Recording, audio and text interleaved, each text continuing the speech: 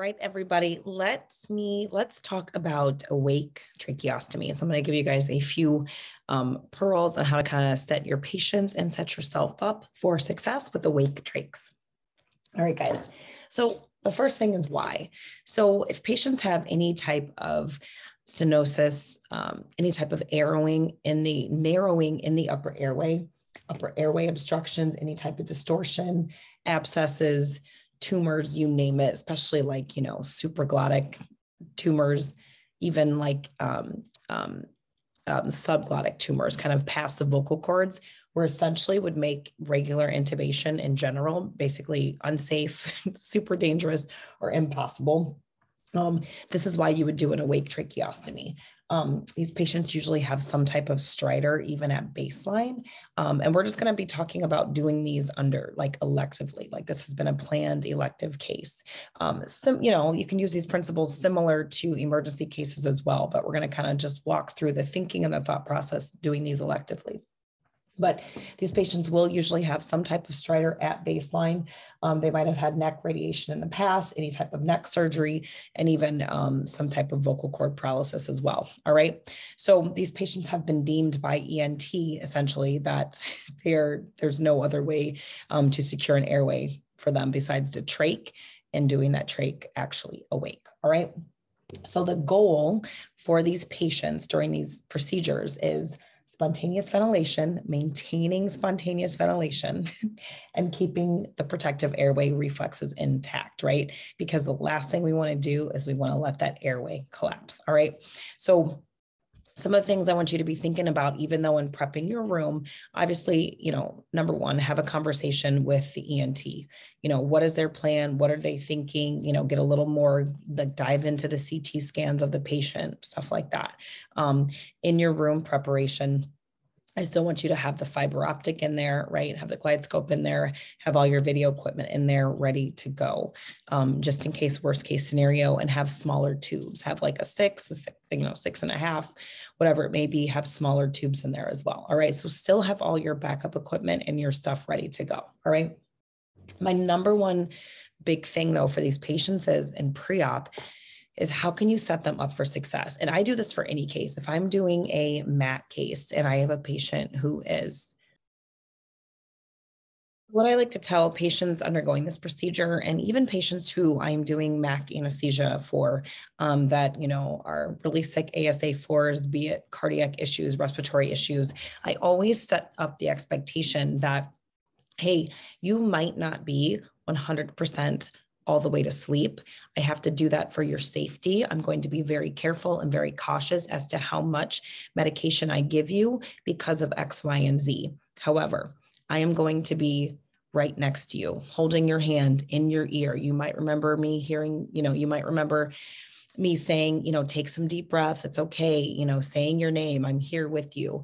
We're going to do this together. We're going to get through this procedure together. But due to these reasons, you may be in and out. You may remember certain things. And that is just simply for your safety. But I will be with you the entire time. And we will get you through this, together and as safe as possible. All right. So that's like a key thing that I tell all my patients for this procedure so that they are, so they have realistic expectations, they know why.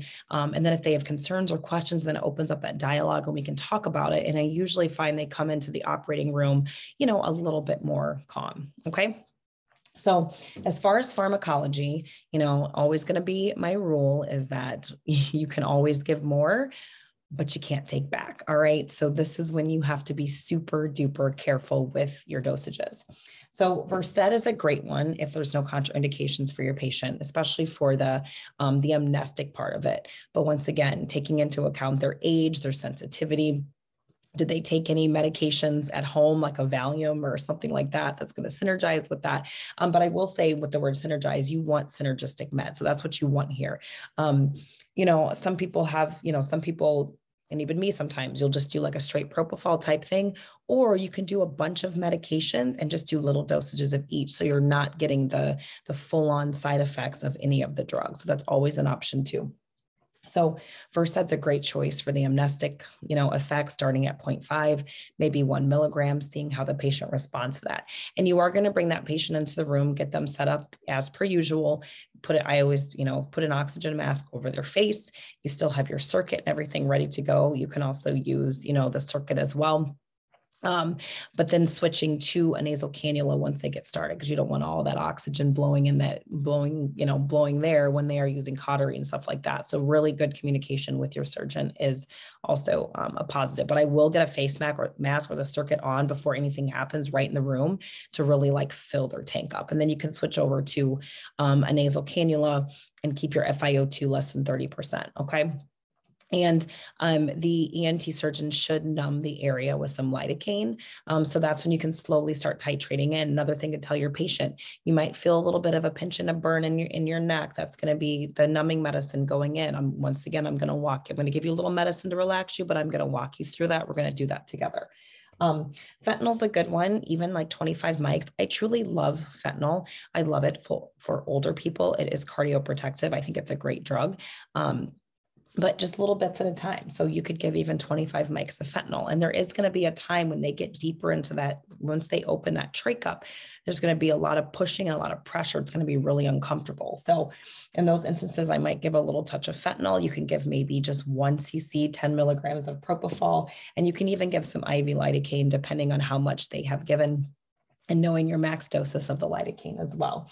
Ketamine's another good one because it's going to, they're not going to remember anything. They're going to be in this nice PCP state, but it's going to keep them breathing. So even using 10 milligrams at a time of ketamine, giving them a little touch of ketamine, if there are no contraindications, with cardiac, bad cardiac history, you don't want to keep, have anyone more hypertensive or tachycardic. But that's why I say, if you use these in just little teeny weeny bits of dosages, you usually are not getting those full on kind of, adverse effects or effects of these medications.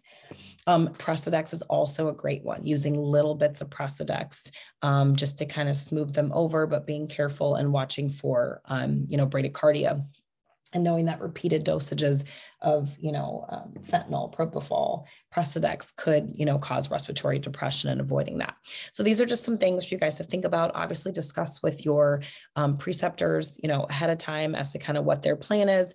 I tend to just use a little touch of everything, a little touch of 1 or 2 medications. I think the last time I did one, I think we did Versed and ketamine, and then kind of gave little touches of propofol just as the patient, as they really got in there and got uncomfortable. The other thing you guys need to be asking the ENT is, are they using a cuff tube or a cuffed trach or a cuffless trach? And I have a post, if you search, I think tracheostomies, I have a post that talks about the differences of the two. But if there's no cuff, you can't really use positive pressure ventilation with that. So have a conversation with that, because after these procedures, they might want to do a direct laryngoscopy to get biopsies. So in the case of mine, the ENT doc actually used a cuff tube. And then for the direct laryngoscopy, once we got the trach secured and in, then we ended up putting the patient under general anesthesia. We hooked up to the circuit, obviously ensured that we can ventilate before doing anything else. Okay. So always hook that up, make sure you're getting CO2 back. They're going to be chatting with you once that trach is confirmed in that place and they need to do any other types of procedures.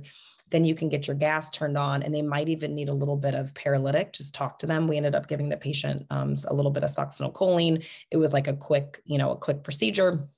Got the patient back breathing, and then took them off to the ICU. Okay. So just be sure you're asking all those questions and getting yourself and your patient set up for success. I hope that was helpful. If you have any other questions, let me know.